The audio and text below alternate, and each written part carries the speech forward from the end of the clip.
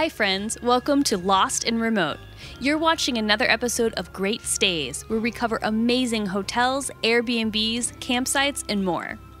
In this episode, join us as we venture west to the Grand Canyon to sleep under the stars at the beautiful Under Canvas Resort.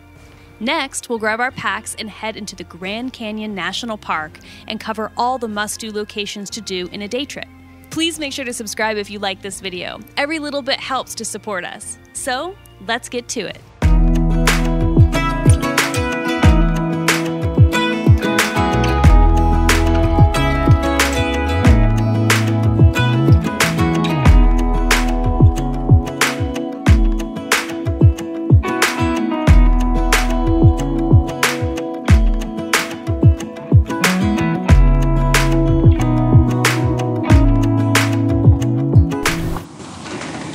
Oh, hey! Welcome to our little home away from home canvas abode here in the desert. We're right outside of the Grand Canyon. We're at this place called Under Canvas, and we have our own little tent situation. It's really cute, so I want to show you. Come inside. This is where we can sit and have a little glass of wine, watch the stars at night. We definitely took advantage of it. And then you have lots of wood over here for your wood-burning fire, which you will need. Wood-burning stove, rather, because it gets pretty chilly at night, and it's so cozy. And then we have these little seats here to just kind of hang out. If it's chilly, we can hang in here. We got a beautiful bed, very comfortable, lots of plush pillows. We slept like babies, and it's just the cutest thing. I love the decor in here. We have cowhides on the floor, and here's our little wood-burning stove that Denton has stocked up with firewood to keep us warm. And they were so sweet. Look at Happy Honeymoon. And they gave us a free dessert, which was great. It was key lime pie, and it was really good. Food here has been really, really good. So breakfast was delicious. We got a burrito and with chorizo, which was awesome. And then dinner was really good too. We had a Southwestern chicken salad, which was great, and they had some really wonderful wine selections. I got the Merlot, and Denton, you got a beer, right? You get a local beer, and everything has been fantastic.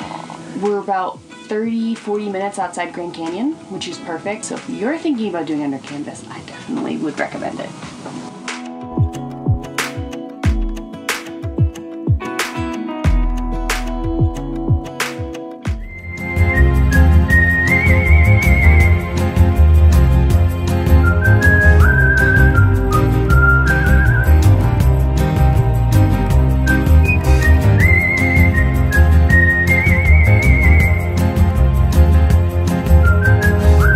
Good morning.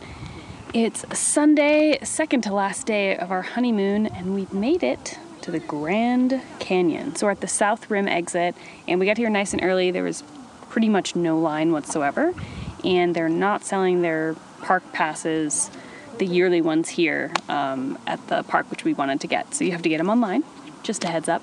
But we're about to walk over to this point over here and see a beautiful view.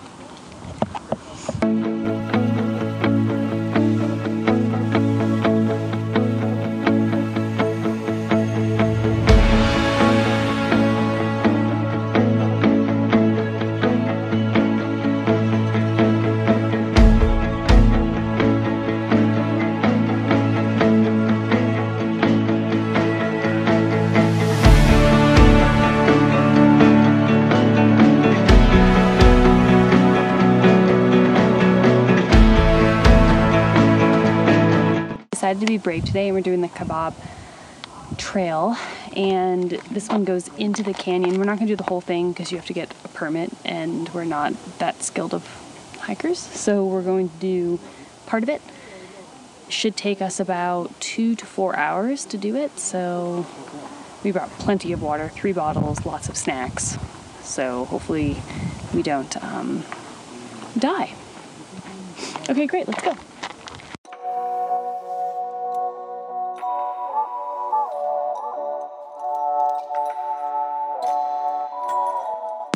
When mules pass, please follow the mule guide's instruction. So unfortunately, I actually have an ass with me the entire hike, a big pain in my ass, and that is Denton. So I'm not really sure what guidelines go along with that, but if we see other mules, we'll follow those. But yeah, I mean, he's going to be a real pain in my ass the whole way down, so.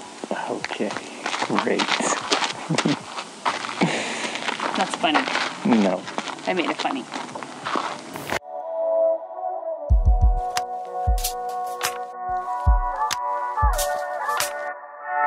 Ashley's a really slow walker. I'm just going to walk right off the cliff, right off into the Grand Canyon. I'm telling you to be careful because people die and you're not looking. Safety first. Safety's boring.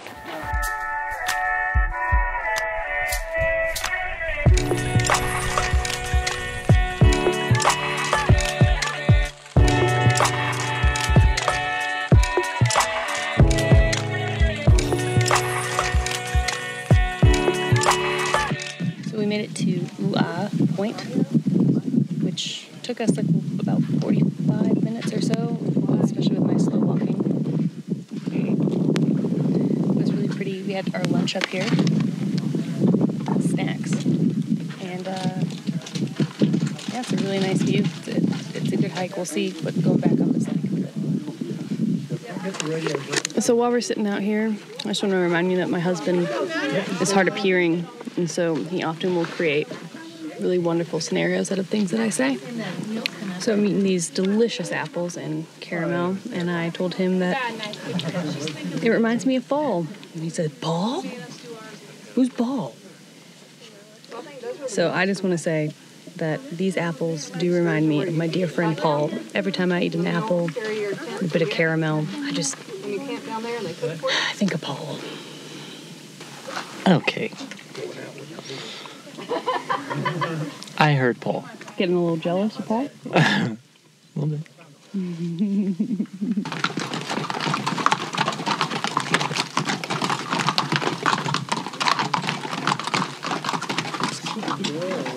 It feels like the Old West. It's really cool.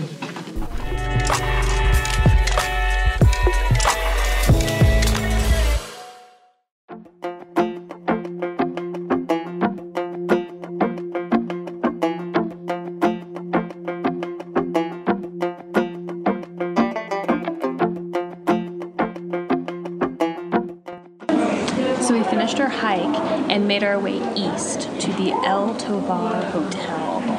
We came in here to see if we could get a cup of coffee and just relax a little bit, and we found this stunning lobby. There's a great restaurant downstairs that we're going to have dinner at later. They're not doing any reservations right now, so it's first come, first serve, so we're going to show up a little early and hopefully eat there. The menu looks pretty good. But we're upstairs, and it's just gorgeous here. There's just this amazing southwestern architecture, beautiful paintings everywhere, lots of taxidermy. It's a really nice place to come and take a little break after your hike, maybe get a nice coffee, have some water, and sit and just take in the view.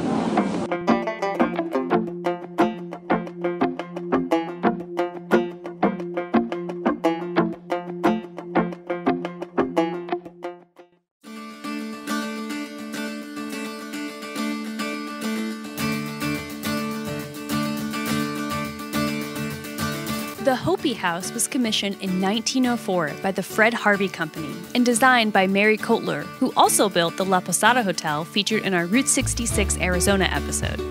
This structure was modeled after Hopi Pueblo dwellings and is meant to naturally blend into the surroundings of the canyon. The structure is now a shop with the third level reserved for the Hopi tribe members to still use.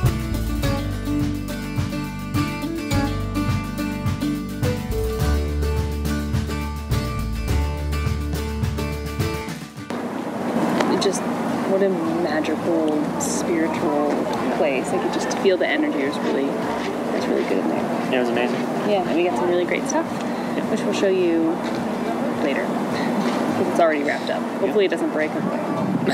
We'll find out. We're going to go change and get ready for dinner at the El Tovar. Dining at the El Tovar dining room is a step back in time to the pioneer days of the 1900s. You'll sit among beautiful Native American artwork, elegant Scandinavian design, all with panoramic views of the canyon. We ordered the French onion soup, trout, and a bottle of the Grand Canyon Chardonnay. We just finished eating dinner at El Tovar. We had a bottle of wine, and my God, the Grand Canyon's behind us. Didn't have a lot of wine. No. Yes. I've had enough wine. There she is. That's awesome. Doesn't get any better than that. We've changed like 3 times today. We went for a hike, then we went and walked around, and then we went and ate dinner at the... And it was fine dining, so it said to dress up. El Tovar, yeah. So as you can see, we dressed accordingly. So we dressed up. I would also say we're very Christmas themed right now. Oh, well, yeah. Well, it's almost Christmas. It's the most Oh, okay. Let's not sing that song. No, I'm going to be singing it the rest of the day. But in like tourist central of America, here we are like dressed to the nines, walking around like it ain't no thing. We both have vintage on right now. This is my grandfather's jacket. And I got this at a vintage store in Nashville. We're going to walk around the Grand Canyon dressed to the nines. You know it. Our stay at the Under Canvas Resort and day tripping to the Grand Canyon was epic, full of adventure, and recharged our souls. To finish up our honeymoon journey, next we're headed to the Wild West to the old mining town of Jerome. You won't want to miss it.